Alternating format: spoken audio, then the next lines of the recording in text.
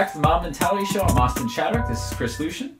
We're continuing our series on organizational excellence or team excellence. Yep. And, so we've been kind of hitting multiple topics like psychological safety, kindness, consideration, respect, and trust. Mm-hmm. And there's kind of a big theme to it all. Do you want to explain that a little bit, Chris? Yeah. So I think when we first started this broadcast, we started with kind of essentials of mobbing from the roles perspective, and then we talked about like the broader team, and then coming back into psychological safety, and with psychological safety you have this kind of like how do we become really good, and so then I think that kind of the ending of like our toolbox of for success, I guess, is this idea of the virtuous loop, which we're going to cover two main topics, and then we're going to kind of go, which is going to start out with retros, go into learning time, and then we'll talk about the virtuous loop. And what I'll just say right now is that this is kind of what I saw after we'd kind of developed the psychological safety to give feedback, ask for help, and it really, mob programming kind of started from a place of vulnerability when somebody asked for help, and then I think the two things that we really had in place before that were dedicated learning time and retrospectives, and I think that those two things created this virtuous loop. And so we'll just get started with retrospectives, and Austin, maybe you can talk a little bit about retros in general, and then I will, when we get to the virtuous loop episode, I'll explain the reasoning for why I wanted to cover these two first. That sounds good. So for me, retrospectives came from my own Agile journey. When I came to learn about Agile in college, kind of knew about it, and then we decided to try it out at a place I was working at. And to me, it is basically a foundation of so many good things. So you go to the Agile Manifesto, it's one of the principles that teams reflect often and, inspect and adapt and find ways to improve. And I think in many ways, it can be the foundation for so many amazing things in your process. Like if you, in your teams, if you just start with retrospectives, which is a set-aside time, it could be 5 minutes at the end of a mob rotation, it could be an hour at the end of a day or at the end of a week, or sprint if you're doing Scrum. Be a post-mortem at the end of a project.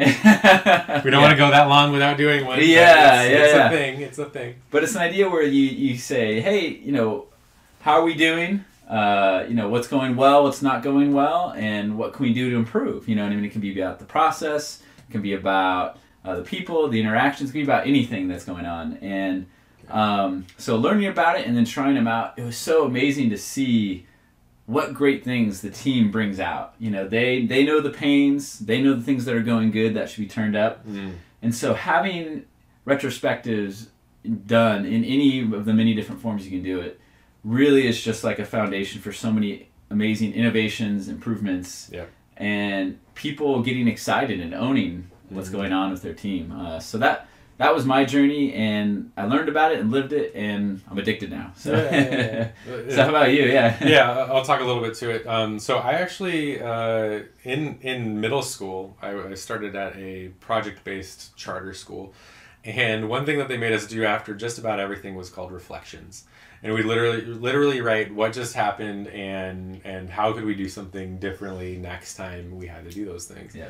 And I found that I didn't really think about it for years until I started working with a group that did retrospectives, and I was like, wait a minute, like I've been doing this in high school for a very long time, and middle school, and so that was kind of an interesting reaction to it. And so I would even break down retrospectives a little bit farther to say there's this concept of reflecting, and then the inspect and adapt cycle, right? Like it's reflecting and then changing something for the future. And even the process of reflecting, like if you're not doing retrospectives already, you might just start not even with action items, just saying like what just happened there, and then you can move on, and then you can build up to what just happened and what will we do differently. I also, it's kind of evolved for me too over time, thinking of it as an experiment. So changing only one thing, not many things at a time. I've been part of those retrospectives where many things have been changed at the same time. And then you don't know what went right and what went wrong. And so things could be counterbalancing each other and you change two variables. So, Right. So picking one variable to change, chances are you're going to be working on your software for many years. And so in that you have many opportunities to just say, how could we be doing something different?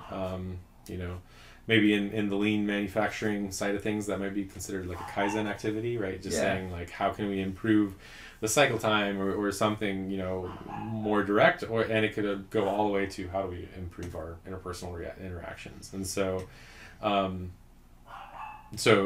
view it as extremely important saying, given the data that we currently have, knowing what we know now, what could be changed? Yeah, absolutely. Yeah, and I think this is another great deep topic, and some things we'll put in the show notes, like the Agile Retrospective book, and we could probably do several topics on facilitation, because it requires, the ability to facilitate a retrospective like this. And so we'll put show notes on that. But the one thing I will add is the tie into mobbing. So I experienced retrospectives kind of in a more traditional Scrum environment, and it was great. It was really, really, really good thing for those teams, and so many great improvements came out of it.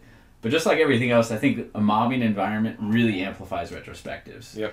Because since you're already all together, and so it's just like, waiting till the very end to test, whether it's manufacturing or software, is going to have a lot of problems. Yep. So waiting until the end of a sprint or the end of a project release to do a retrospective is going to have a lot of problems. But in a traditional and even a more traditional Agile environment, to be retroing all the time is like, well, everyone's apart and you bring them together. Everyone's apart and bring them together.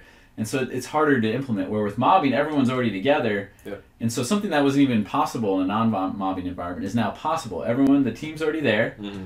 You can retrospect more often. Yep. And so it can be part of the mob timer, or you make some sort of working agreement for how often you do it. So I've been on teams where we've done it every couple hours. My current team, we do it twice a day. But the amazing thing is, the pain you're feeling right then and there, and you can make a little move. You can decide as a team, well, what experiment can we run for the next 6 hours, the next day?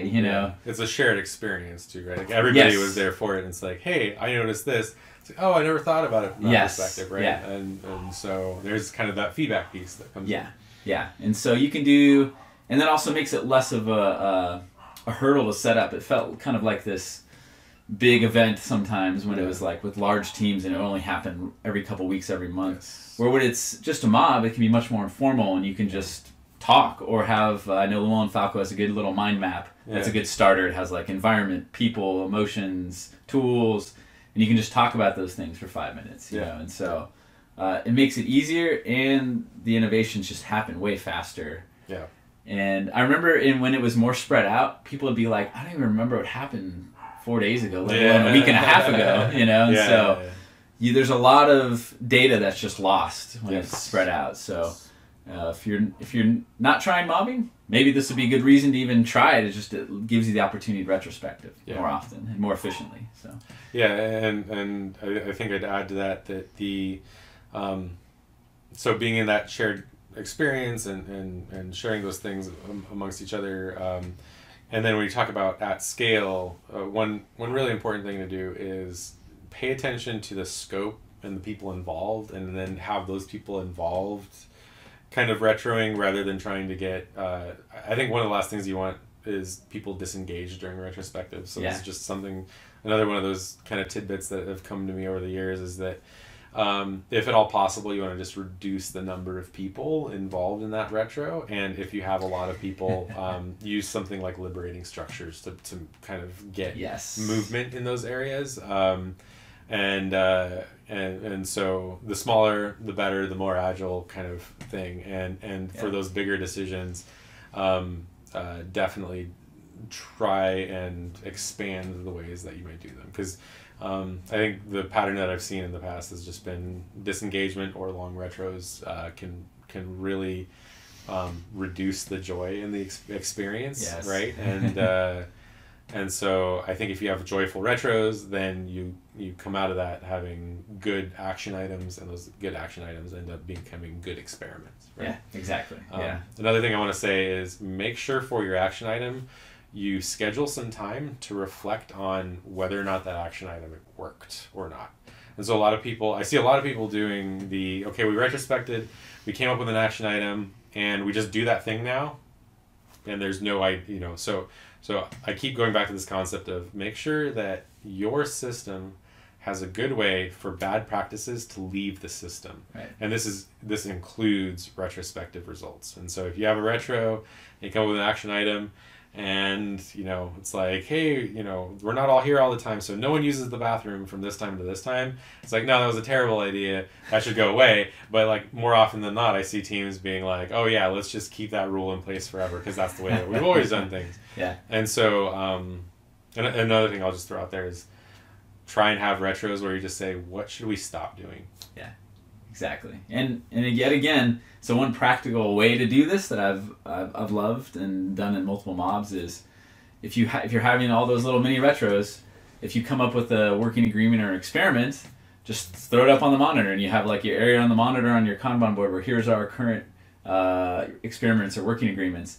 And then at the next retro, if there's nothing pressing, you just say, oh, let's review these. Oh, this one's definitely not working. Let's take it out. Or, hey, if we tweak it a little bit, that'd be good. And so it's a super lightweight way to just constantly be reflecting on your process. And then once things are habit, you can just take them off because it's just like we just operate that way now. Or we're going to make it leave the system because it's a bad experiment. And so, I've seen more formal things like wiki pages with lots of complexity, or it could just be sticky notes on a board or on your monitor. So it's, but the heart of it is find a way to do it, and it will, because I've seen people and teams get really down and negative on retros when, like you said, they're too long, experiments don't come from them, there's a lack of engagement.